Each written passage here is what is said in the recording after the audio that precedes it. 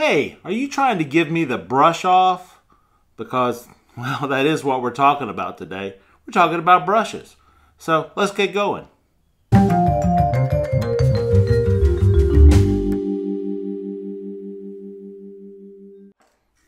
All right, let's get serious. When we talk about brushes, we're really talking about a subset of application of paint. People have been applying paint to things for their entire lives. You started with it with finger painting.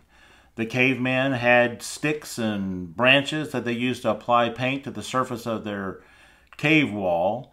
We use palette knives, kitchen utensils, and for some of you hippies out there, there was the airbrush in the 70s.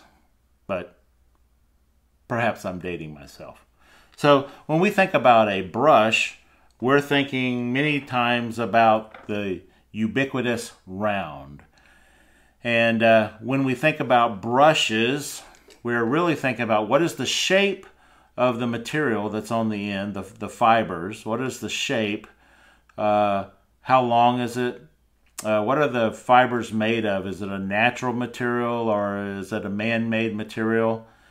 And even the length of the paintbrush itself. So we're going to look at each of those and describe them. In fact, why don't we go to an overhead shot and I'll show you some application. So this is a round. When anyone typically thinks about a paintbrush, they're thinking about the shape that we refer to as a round. And a round is even on all sides, comes to a single point, and a round can draw, the thing that people like about them is you can draw a simple straight line or a thin line with it. Now, of course, you can also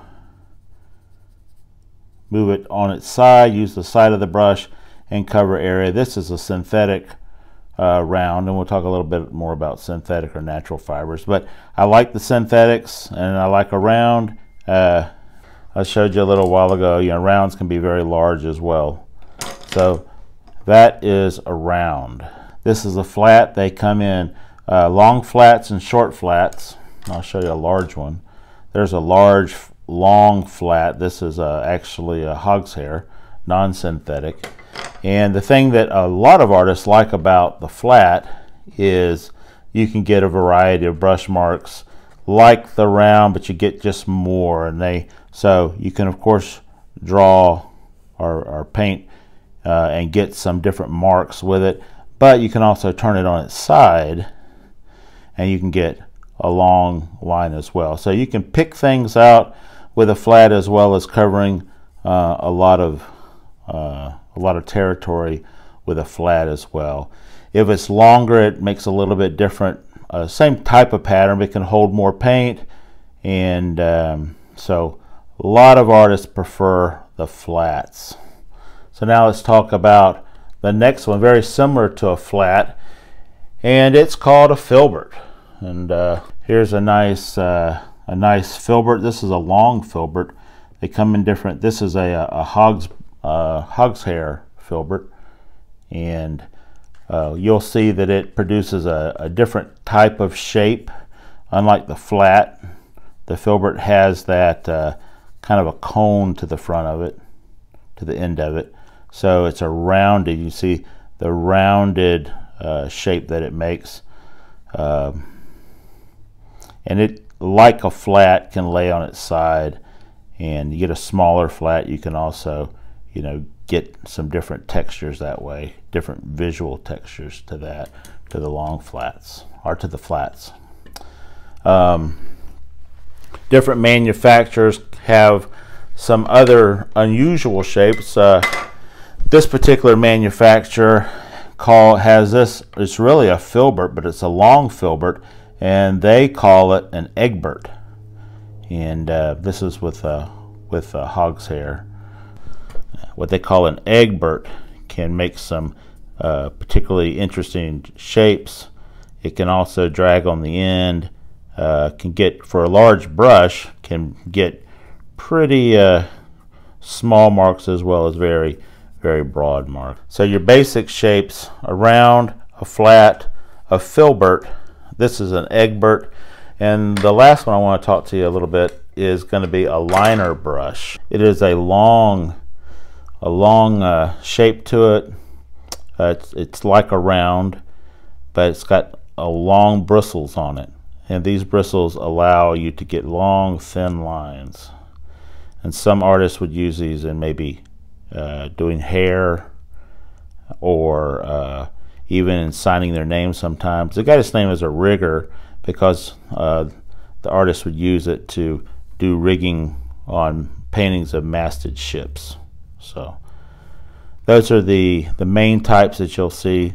Really, the round, the flat, the filbert, riggers, and then some specialty brushes. There's a comber, there is a blending or fan brush. The next thing I want to talk to you about is just the different type of materials. There's really two types that can be broken into and that is a natural or a hair, or a natural hair, or a synthetic. And I like the synthetics. I think I'll put a little link to the video talking about how I paint solvent free, and sometimes some of the solvents will bother they'll get flagging on the edge, on the end of the bristles, if you clean off the synthetics in a mineral spirits. But I do like the way they use a synthetic to mimic a natural bristle brush, like a mongoose is an endangered. The way they harvest that particular filament kills the animal, and so this is actually from rosemary. Rosemary, it's an eclipse, and it's a mongoose synthetic. So you really have to try them out to see the different things that they do. But that's the short course on it. But you're really going to have to determine and make some choices about how you want to, the marks you want to make in your paintings. And that's going to take some trial and error for you to find your way. You don't have to go out and buy all these brushes. You can buy cheap brushes or less expensive brushes and try those out and see the marks they make. And that's a great way to go about finding what works for you. And then when you're ready to make an investment in a higher quality brush. And you'll tell the difference because a higher quality brush will tend not to lose its filaments. Rosemary brushes are excellent brushes. I know Princeton makes great brushes, as well as Trekell. There's the Trekell hog bristle brush. They make fantastic brushes here in the United States. Well, all seriousness aside, I hope that was helpful for you. So why do artists have all these brushes? And it's because, unfortunately, for some, at the end of the day, you need to make a decision about the marks that you're going to make to convey the message in your painting that you want to convey. And all that plays into the style that will be you. And it'll be distinguishable from anyone else, because it's your style and it's based on decisions that you have made. Hey, I hope you found this video helpful. And if you have, hit the like button and give me a comment and let me know what other things you'd like to see in the series, things that maybe took you a while to realize about brushes, or even ask me some questions about brushes. I'd be glad to talk to you. So subscribe over here. Check out the video over here for another video. And until then, I'll see you later. Bye-bye.